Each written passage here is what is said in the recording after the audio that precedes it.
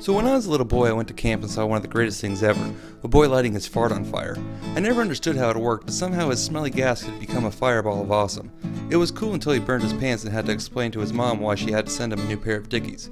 So if you ever wondered why this works, here's the science.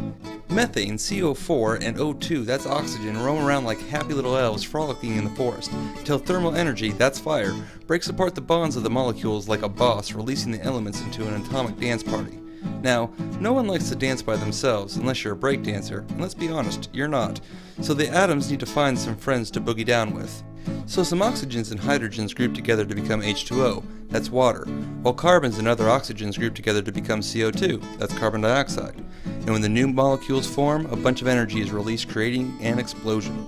So that's the science behind why farts light on fire, which is pretty stupid and will cause you to need new pants. For more great science videos, like or subscribe to the links below. Until next time, this is Mr. C.